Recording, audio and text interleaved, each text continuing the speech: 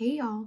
So one of the things that immediately drew me to Seint was how easy it looks to highlight and contour. Okay, I saw people doing it. It looked really easy, easier than anything else that I had tried to achieve the same type of look. And also that everything could be inside one compact was really exciting to think about as like a busy mom and having stuff everywhere. If you really like makeup, then you know what I'm talking about with all the tubes and bottles and compacts and all the things that you can acquire. To have everything in one was probably one of the most appealing parts about it.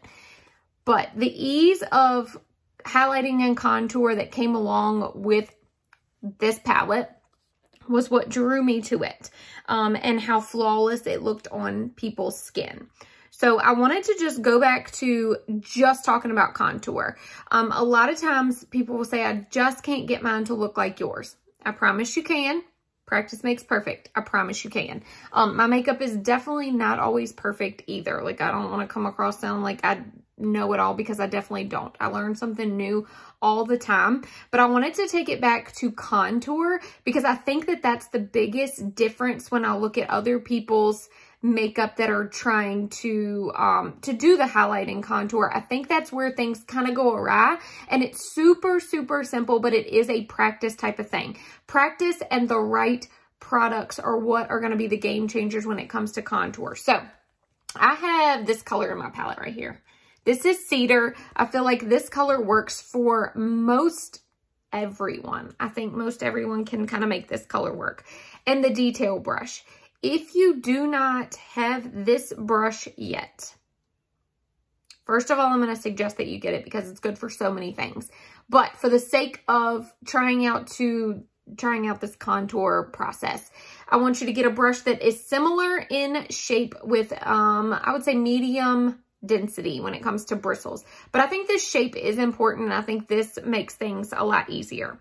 So what we're going to do is we are going to dip into this contour. Just kind of tap, tap, tap, tap, tap. We're not going to swipe. We're not picking up tons of product. Don't ever do too much product. Always start off with less than what you think you need, and then build it up to where you want to be.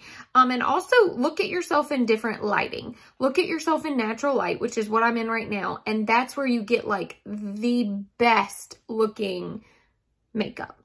Natural light. Those fluorescent lights in the bathroom, yeah, we got to have them, whatever. But that's not where it looks the best. Natural light is where it looks the best.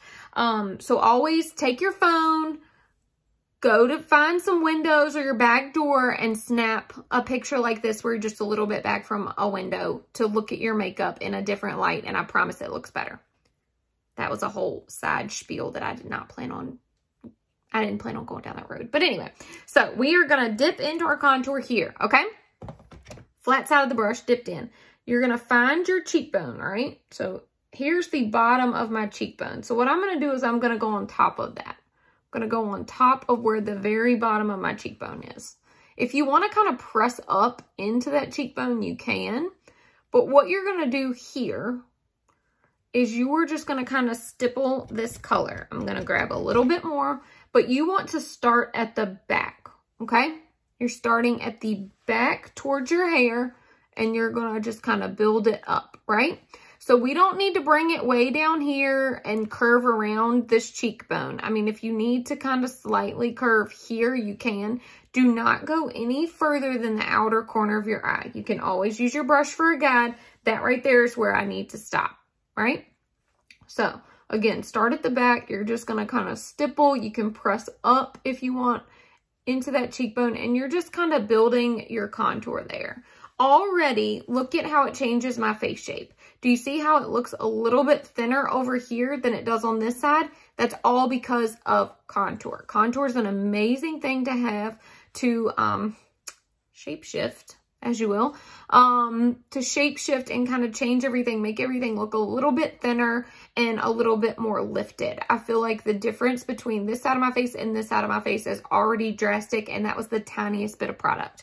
So I just want you to do that again on the other side. Anything you do to one side, do it to the other side of your face. Keep that symmetry going. But again, you're just going to tap, tap, tap into that contour. You're going to find that cheekbone, and you are going to start from the back stippling that, okay?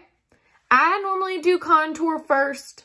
That's personal preference if you'd rather start with like a brightening highlight or your main highlight. But I typically do contour first to kind of frame my face. With Seint makeup, you don't need to layer products.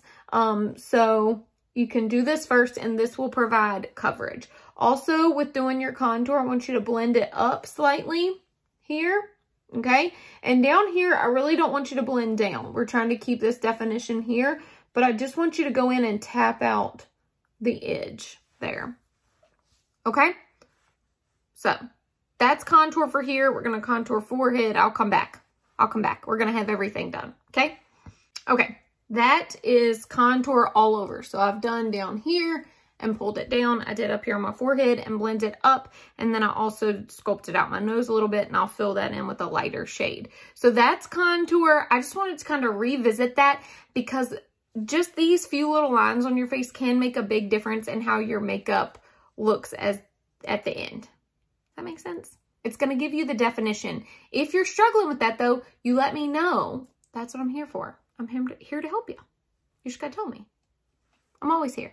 Okay? So, there's contour. See you next time.